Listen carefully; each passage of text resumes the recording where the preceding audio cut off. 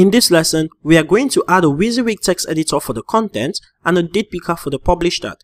Before we get started, let's head over to the resources, views, layouts, app.blade.php. And a couple of lessons back, when we were deleting categories, we included jQuery, we included Popper, we included bootstrap.js. But this is not actually necessary, because if you go over to the resources.js bootstrap.js file, you see that in this file, Laravel automatically requires Lodash, requires Popper.js, requires jQuery, and requires Bootstrap all in this file, even requires Axios.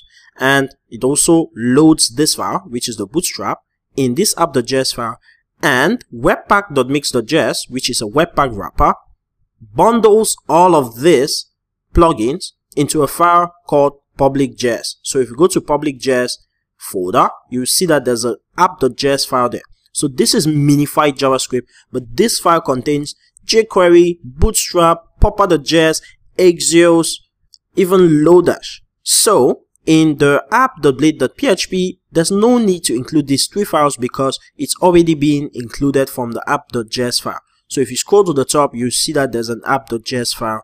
So now let's go ahead and include our Trix editor. So right here, I'm just going to say Trix editor. I'm just searching that on Google. Then you want to open up the documentation. So this is the documentation and you can read more about the Trix editor.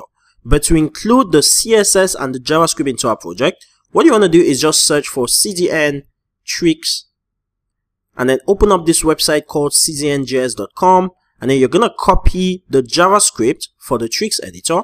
And we want to go to the page for creating posts, which is right here, create.blade.php, and we want to include this file because remember, we only want the Trix editor to be loaded on the create post page. So we are going to define the section called scripts and end section right here, and we'll paste the script for the Trix editor. But we also want to include the CSS, right? So let's go to our app.blade.php and add a yield for CSS. So yield CSS, which means we can now define a CSS section. So we'll go back to the create.blade.php and I'll define a section called CSS and I'll end section right here. Now I'll just come back to my browser and copy the CSS for Trix. Then I'll add a link and I'll paste that right there. So if we come back to our application and refresh this page, view the page source, you realize we have the Trix CSS linked right here, and at the bottom we have the Trix JavaScript. Next step, we need to define what field the Trix should work with, and all we need is this piece of code right here. So I'll copy this and come to my create and go to where we have our text area for content, which is right here, and I'll paste this right here. So how do we do this? Let me just delete this. What we need to do is give this a name of content, and then we give this an ID that we want. In this case, I'm just going to use content. And then when we mount the Trix editor, we just pass in content right here. Okay? And make sure it is hidden because this is what is going to be sent to the server. So this is all we need to make the Trix editor work. So if we come back to our browser, give this a quick refresh, great, you can see that we have a Trix editor right here and we can use to build our content. But for some strange reason, the toolbar does not work. And after investigation, I found out it's because the script in the app.blade.php is actually linked in the head. And this is by default with Laravel, right? So what you want to do is make sure that it's not linked here. You want to link it at the bottom of the page. Okay, so this is the bottom. You want to include it right here just before the yield scripts, and then you want to remove this defer directive. So the defer directive is kind of telling the browser to not execute this JavaScript file until the HTML page has loaded. But since it's at the bottom of the script or the bottom of the page, there's no need for that anymore. And you want to make sure you remove it, okay? Because it's not really going to function well with the other scripts we have. Okay, so if I refresh now, and if I type in something, you can see that the Trix editor correctly formats everything, which means that we can have list right here with our content, We can left align or right align content, just like that. Okay, so it looks like everything actually works perfectly. Okay, so we have our Trix editor working perfectly. The next step is to work with the date picker. And for the date picker, we are going to use a library called Flatpicker. Okay, so this is the Flatpicker website. We can just visit the Flatpicker website, go to the Get Started tab, and it just gives us a link to the CSS. So since we also want the Flatpicker to only exist in the create.blade, we are just going to include it down here. So we want to include it here. So the link is going to be in the CSS section and the script is going to be in the JS section. Okay. Now, one last step to set up the Flatpicker, we just need to add a script right here and call the Flatpicker function, because once we include this script, it's going to define a Flatpicker function for us. And we pass it with the ID of the field that we want to use as a date picker. So published at in this case, which means we have to make sure that the published at field has this ID. So I'm just going to scroll up to where we have published at and make sure the ID is published at. Okay, right there. So the ID is published at. Okay, so it looks like this is publish. So there's like a typo right there. So just make sure that this is fixed. So it's published at. Awesome.